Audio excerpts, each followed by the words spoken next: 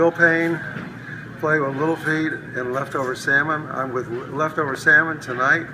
We're here in Solana Beach at the Belly Up. In the middle of a little run, we're heading up to Phil Leish's place in a couple days.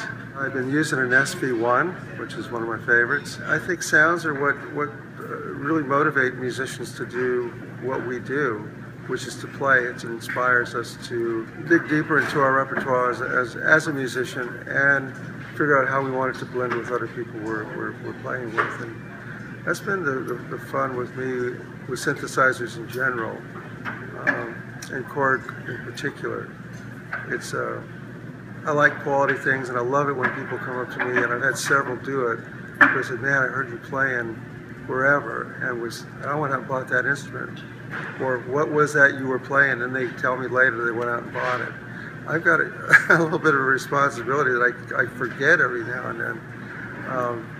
As a guy that's, pretty well known and thought of in good terms as a player, so I want to be playing the best. I don't want to get up here and play something that people are going, "God, it sounds like air coming out of a balloon" or something, which some of these instruments do. And if that's what I need, I could probably find it, but it hadn't been evident on Korg, at least at this point. I've got some great sounds with Korg over the years. I've met some of the people that designed the sounds, and so both in the studio and certainly on the road and at home, goofing around with recordings. I've written 20 songs with Robert Hunter, for example, and the stuff that he's heard, I've recorded with Korg at my house. I'm not an engineer, but I was listening to it the other day. It sounded pretty good. In May, I'm going to be back in Nashville, and I'm working with Daryl Scott. There's a record I'm going to play on at his house. He's got a really good acoustic piano. But I had suggested that we have the SV1 there as well, because I know from listening to the tracks he sent, there's some good stuff I can use for that. So we're going to do that. We're also doing a salute to Ben Bullington, who is a dear friend of both of ours, actually. Ben was a writer, he was a doctor, worked at the Cheyenne Reservation up in Montana. We wrote a song for Stephen Bruton called The Last Adios, and then Ben had pancreatic cancer.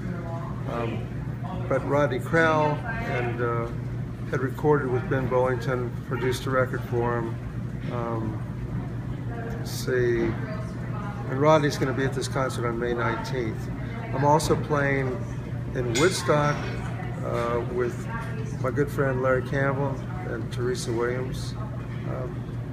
They're my home away from home in Woodstock, and we're using the SV1 again on that. I've also got a solo show in Connecticut.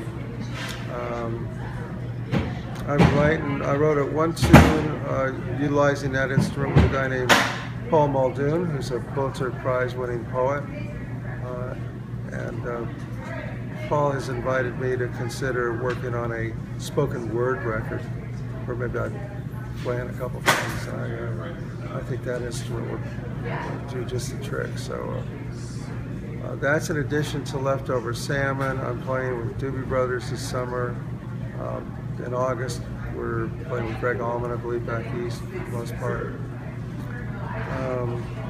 So yeah, lots of things. I'm not slowing down.